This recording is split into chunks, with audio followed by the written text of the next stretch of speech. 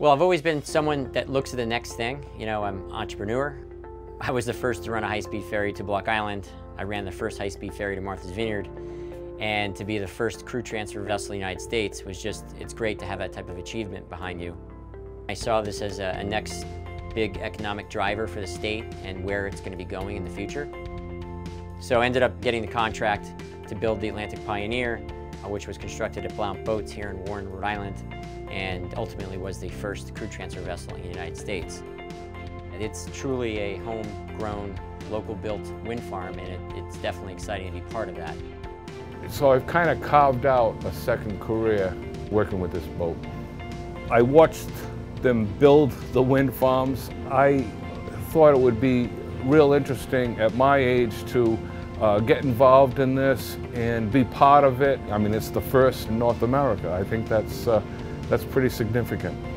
I'm pretty proud of that. When I travel elsewhere, I bring it up. Oh, what do you do? Oh, I drive a wind farm boat. Oh, what's that? I'm kind of like the Uber for these guys when they have to go out to the wind farm. I'm their Uber driver. There's like 3 or 4 other captains that run this boat. The younger guys are more excited about the future and, you know, the expansion of towers and new boats coming online.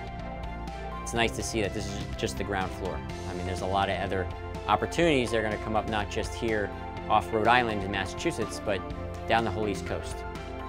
We're hoping to obviously expand into the offshore wind business with more crew transfer vessels. We're expanding our facility here. We have about 6 acres of property, and we're changing it up and improving the property so that we can bring in a dozen CTVs, as many as we can, to start building up for the offshore wind industry. And we're just looking forward to the next stage of the next bigger wind farm that we can be a part of as well.